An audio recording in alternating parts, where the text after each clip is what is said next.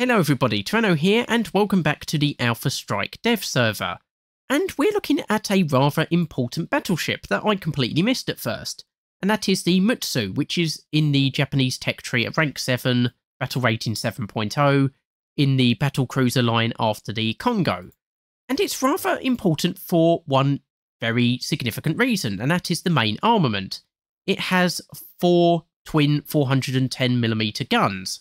So you've got 8 guns overall, and 410mm mean they are 16-inch guns, which makes this the first 16-inch armed battleship in War Thunder. Every other battleship maxes out at 15-inch guns, and so by having this added to War Thunder, this hopefully opens the doors for 16-inch armed battleships like the Iras, the North Carolinas, the British Nelson class, etc, etc. So of course bigger guns in theory should mean they're more powerful in some respects, so it does seem to have more penetration than other Japanese battleships, so your common shell has 256mm penetration at 5,000 meters, and the APC-BC shell has 563mm at the same distance. If we compare that to the Congo, it has about 8mm less penetration with the semi-armor piercing shell, and with the APC shell, it has about 30mm less penetration. But of course, if we also look at the shells themselves, I mean, the common shell doesn't seem to be all that much to write home about. It's got 48.73 kilograms of TNT equivalent filler. If we compare that to the IJNs, they have about 68.64 kilograms. So even though it penetrates a little bit less, it's got less explosive filler. But then if we move on to the APC-BC shell, that has 16.38 kilograms of TNT equivalent, whereas the IJNs only have 11.66 kilograms of explosive filler.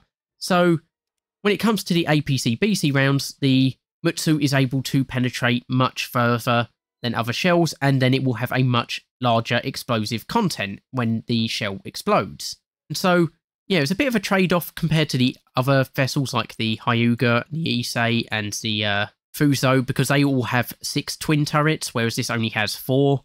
Although this is a straight upgrade from the Congo, which also only has 4 twin turrets. Unfortunately, the secondary armament isn't all that much to write home about. It's 20 140mm cannons, which might be good against enemy ships, but unfortunately, it only fires the semi-armor piercing ballistic capped shells, which means that it doesn't carry anything for against aircraft, not even timed fuses. Then you've got these 3-inch guns, which are officially labelled as AA guns.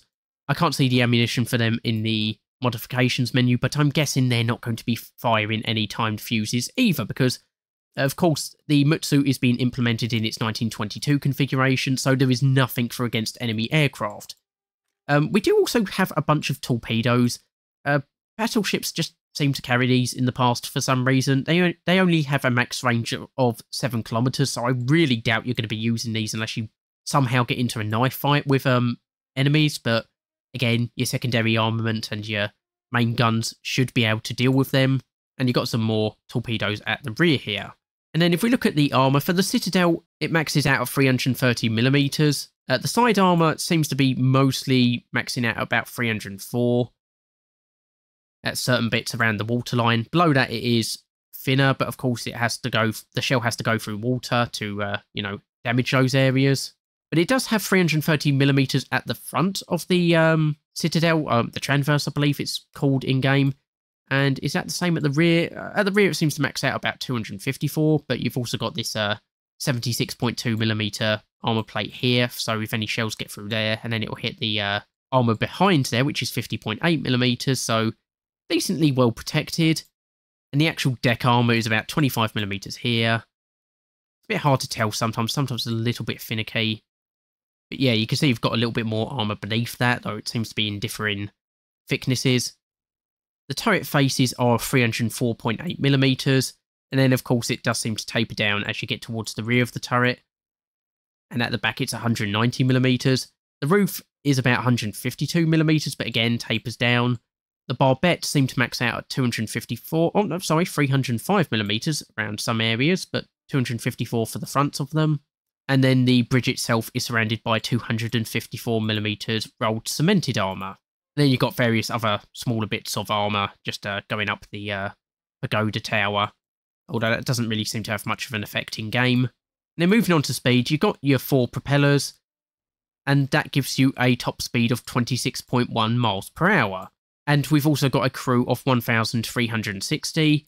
So if we compare that to the Congo, it's a little bit slower than the Congo, and it has a little less crew. It's got a little bit more crew than Issei though, and it is a little bit faster.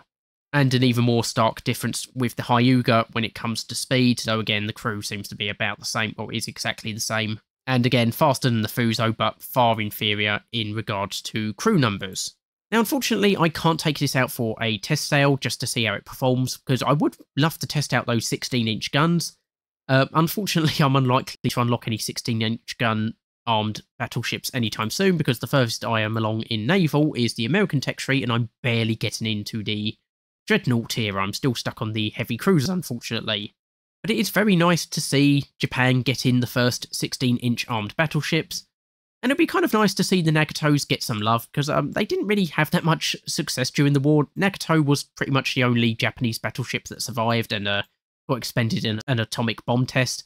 Mutsu, unfortunately, just exploded in harbour during the war, officially because of sabotage. Unofficially, I think it was just sometimes shells just had a habit of going off if it's stored improperly and the like, or if fires started accidentally. So it'd be nice to see the Mutsu get some love in War Thunder as well.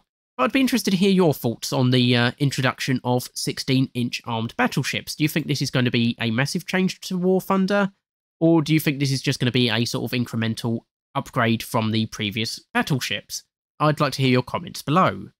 Anyway, just a quick video for today. Hopefully you've enjoyed it. I've been Toreno, and I'll see you next time.